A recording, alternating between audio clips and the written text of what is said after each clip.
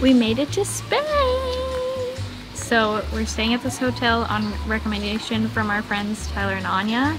It's wild. It is a bunch of buildings that have been connected into a hotel. This used to be the old Jewish quarters in Seville. And so there's tunnels everywhere and different shaped rooms and passageways and colors and plants. A rooftop pool. It's awesome. All the rooms are very old style looking, so it's definitely not extremely comfortable. Yeah, it's probably the most unique hotel I've ever stayed in, where every room is different. We keep getting lost trying to navigate where to go. There's tunnels, there's passageways, there's doors we keep finding, there's elevators apparently. There's windows in the most random places, like this size in our bathroom. It's wild. So the first day we kind of just checked out around our hotel. We went for brunch, which gave us very Bali vibes at Moya brunch. It was pretty good brunch. And then we just came back and explored our hotel and hit the rooftop pool, which was a great idea at the time until Davey burnt his sunburn and it has blistered. It's really bad and I feel very sad for him, but he's somehow not complaining. I would be crying. I believe we're staying in fairly central Seville. The roads and streets we've been walking have been similar to the other places that we visited, very narrow. Here they seem extra narrow, with the inclusion that cars can also drive on them.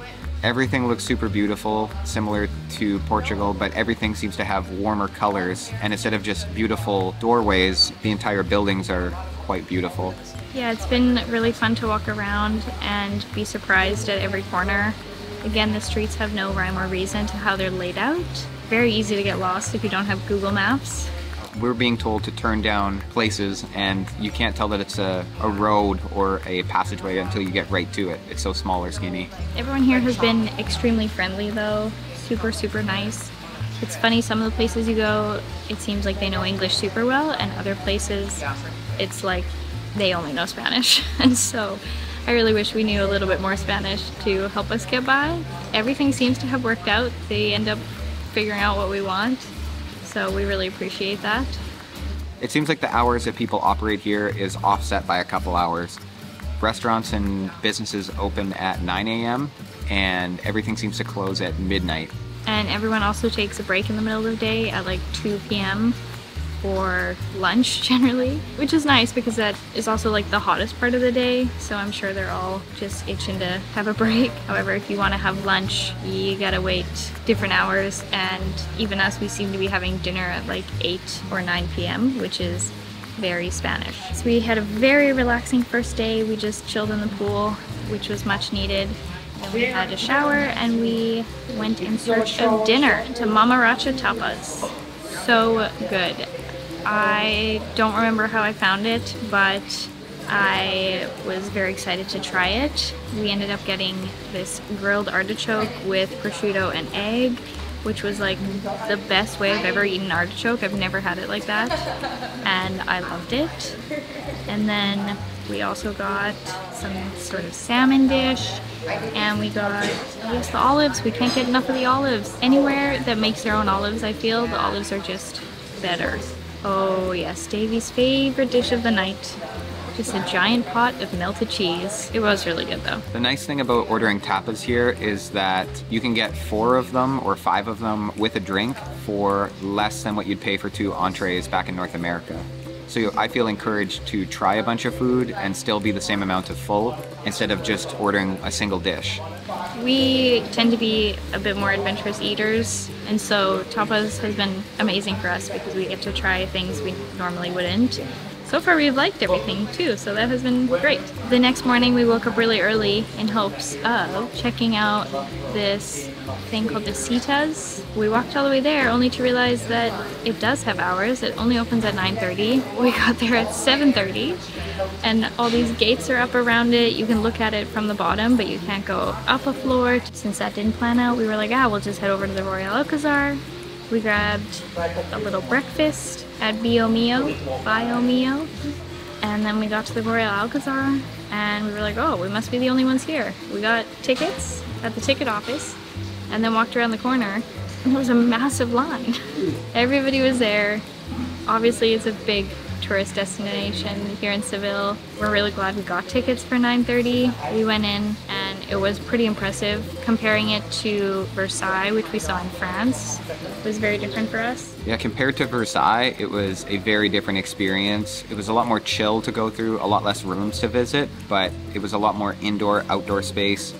It was far less ornate and high class. The architecture is different, and that the people who built those things, their values were different. And so this palace, while still incredibly beautiful, just doesn't have like crazy minute details, but everything was super colorful and the windows were exceptional, lots of symmetry. Yeah, definitely glad we went. It was a couple bucks to get in, but well worth it. We spent maybe an hour and a half there, and we didn't even see all of it. We could have spent a little bit more time. Even the gardens outside were really beautiful. And then we came back to the hotel because you got to take advantage of how incredible it is. And we just sat out at the pool again. It gets really hot here, so that pool is necessary. If you're gonna come to Seville and you're not gonna stay here, just make sure your hotel has a pool. We went for dinner, every single meal. We're eating out. We haven't had a home cooked meal in a while. That's okay. I love it. Yeah, I mean, everything feels fresh. Everything tastes pretty local. I think I'm losing weight even though we're just eating lots of bread and meat. So we went to a spot closer to the river called the Changa Tapas. I think again because it was a little bit out of the way that most of the tourists are at, it was cheaper and the food was also incredible. Davey saw the pot of melted cheese on the menu and he was sold. We got melted cheese again. I got mussels finally. They were good. They were whatever. They didn't really have a taste to them. We also got the risotto, which came, a lot of people on Google recommended, and the pork cheek. Both of those dishes, incredible. Very interesting. There is so many restaurants. Like on a typical block, there's probably 4 restaurants.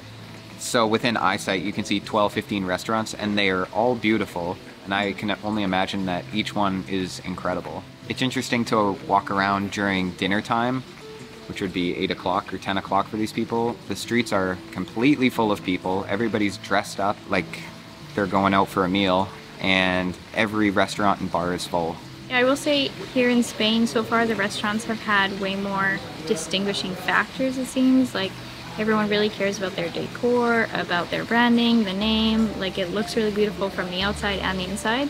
Whereas in Portugal I feel like there wasn't as much of that. Like there was some here and there, especially in Lisbon it got more. In Lagos and Porto it was like there was no way to tell one from the other. Luckily dinner ended and it was right around golden hour, so we walked to the river, which is really close by. Everyone seems to really enjoy hanging out at the park there. We went up to this bridge and everything was beautiful. Like when you talk about golden hour, that was golden hour. Everything really looked gold. It was really fun to see way more locals out living life. So on our final morning in Seville, we decided we had to try and go back to Setas. Luckily, we slept in a little bit more since we knew it opened at 9:30. We got there and were able to take pictures underneath, and it was pretty quiet, which was very different than the Alcazar, I feel. There were definitely people coming, but it was nowhere near as much as the Alcazar. It was such a crazy structure. Everywhere you look is just beautiful and expansive. Just really cool to have in the middle of a city. We bought tickets to go up just to the viewing platform and they were only €5 each. Yeah, I think we had an incredible time there. We're really glad we did it. Man, the sun here is hot. Oh boy. I'm cooking now and I'm in the shade. So up there, right in the bright sun, is hot. But it was beautiful. Glad we did it.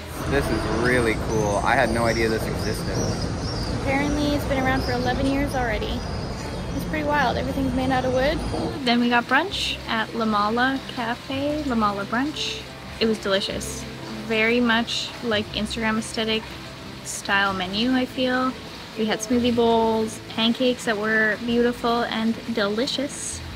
And again, that one seemed to be a bit more better priced than some of the ones we've been to. I'm not sure if it's because it's sort of out of the tourist zone. Yeah, it was really good. I'm glad we went. I think for what we ordered would have cost us maybe double back in North America. So it's not dirt cheap, but it's definitely much cheaper and more affordable to eat quality food out here. And now it's our final day in Seville, and I'm just trying to avoid the sun until we have to catch a train to Madrid. See you there!